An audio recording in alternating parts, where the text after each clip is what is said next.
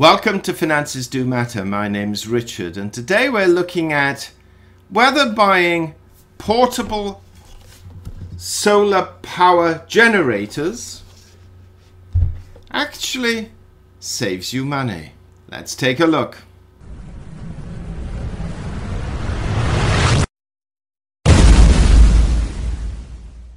Yes, one of the main aims of this channel is to provide you with tips and ideas on how to save money.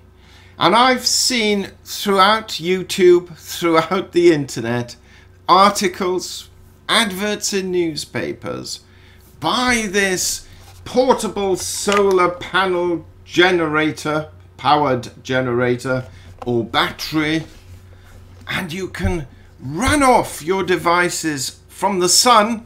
Look out there, there's no sun today. And it will save you money. Well, it is true. But the problem is, you may have to wait a very long time to do so. Now, why do I say that? Well, over the past 3 years, I have purchased six different brands of portable power generators to run off two very large solar panels that I have, which between them give me approximately 600 watts of solar power. That's providing I've got full sun shining on them for a considerable period of time with no clouds passing by. The reality is, living in Britain, that really happens. But in the summer, you get a reasonable amount of power on average, 300 watts, roughly. Sometimes 400 if I'm lucky. But it's not on the roof. I'd get a little more, I think, if it was higher up. But notwithstanding that, the issue is it worth buying these portables to save money? And when I say portables, I'm holding up a relatively small one. The one I'm actually using to run my computer and my lights and my fan, my desk fan, is about 3 or 4 times the size of this and the weight. And this is actually quite heavy, with a whirring noise in the background. So out of all the 6, of which 4 different brands are large ones, there's always a whirring sound. So, putting up with that, let's have a look at the maths to see whether it really is worth buying these to save money. Okay, so let's take a look at this brand, which is offering quite a discount on its solar power generator. It's the Blue Yeti portable power station. It's got a good name, 4.5 stars or 4.3 with 1,040 rating, and they've slashed the price to £1,099. Let's call it, for the sake of argument, £1,100. It was £1,400. Now, it's got 2,000 watt hours of life. It's a LiFePO 4 battery. And if we go down to the description at the bottom, we can see that it has 3,500 plus life cycles. Now, what that generally means is 3,500 life cycles until the battery capacity reduces from 100% to 80%, and then who knows how many life cycles thereafter before it goes to 50, and then 20, and eventually the battery runs down. But for the purpose of this video, I'm going to assume that 3,500 life cycles is the limit, and it's a 2,000 watt hour battery. So let's type this in. 2,000 watt hours is the equivalent of 2 kilowatt hours. We have 3,500 life cycles.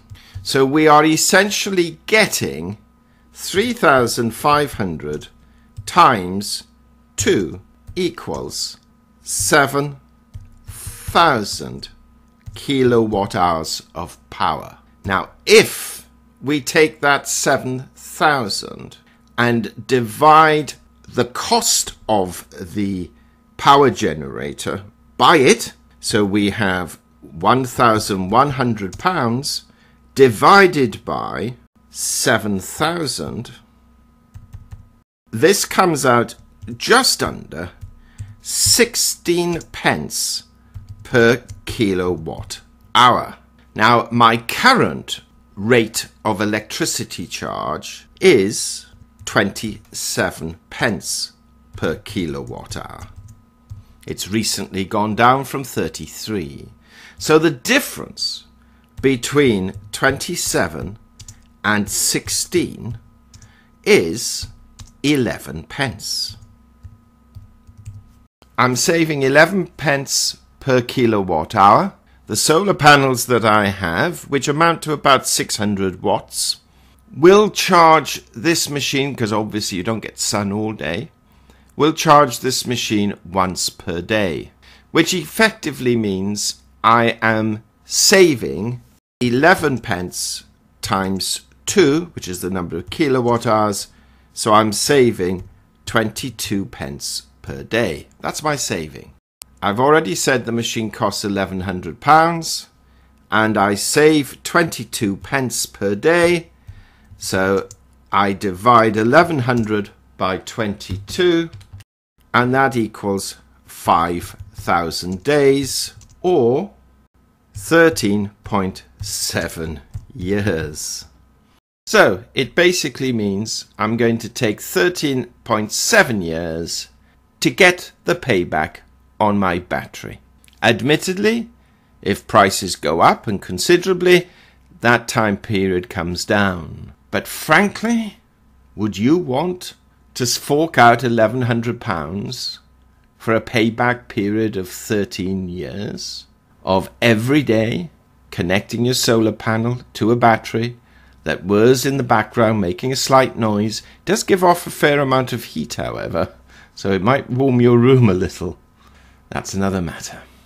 Okay, so 13 years you have to wait. And assume for a moment I'm being unfair, because I have limited that particular battery to 3,500 life cycles. The text does say, that that only depreciates the battery down to 80%, which then means when you charge it, the most you can get then is 80% of it. So you've got diminishing returns. But seriously though, are you going to plug your battery in every day for 13 years and really think you're going to be doing that in 13 years' time? No, because battery technology improves year on year on year. Take this small one. I bought this in a sale a year ago for £190. They were retailing at 230. You can now pick it up for 160. One of the large ones that I have cost £2,000. You can now pick up the same one for 1,600. So we're already saving 20% on a year ago. In 10 years' time, this will be the size of the battery that will run your home, most likely. And it will cost a lot less than even the battery that I've purchased to give me 2 kilowatt hours of power. However, am I saying they're not useful? Am I saying don't go out and buy any of them? No, I'm not saying that, because if you have a power cut and you have these batteries, they will be great to give you some backup power. If you like going camping or away on a beach and you need some power, then once again you can put these in the back of your car or vehicle and off you go. So I'm not saying there's no use for these. What I am saying though is that in reality these are not good money savers. So when they say you've got solar power, free electricity, it is free, but it'll take you 13 years to get your money back on a 2 kilowatt hour battery.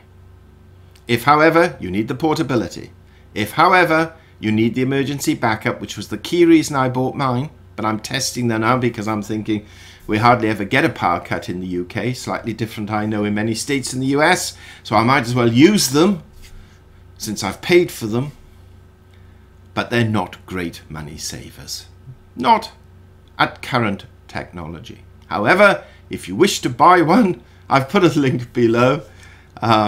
It's an Amazon link, and I will receive an affiliate commission should you purchase it. But I'm saying to you, by all means, purchase it as a backup. Purchase it perhaps as a portable power source. But do not buy it if you think you're going to save money. You won't yet. Might be different in a few years' time. Thank you for watching. Hope you enjoyed this video. Please, if you did, give it a thumbs up, subscribe, press the bell sign. Lots more videos coming out this week. I'm sorry it's dark in this room. I haven't set this up as a studio because it is really one of the rooms that I'm using currently while we're still undergoing redecoration. Eventually, I'll have my mini studio set up. Look forward to that day. See you soon.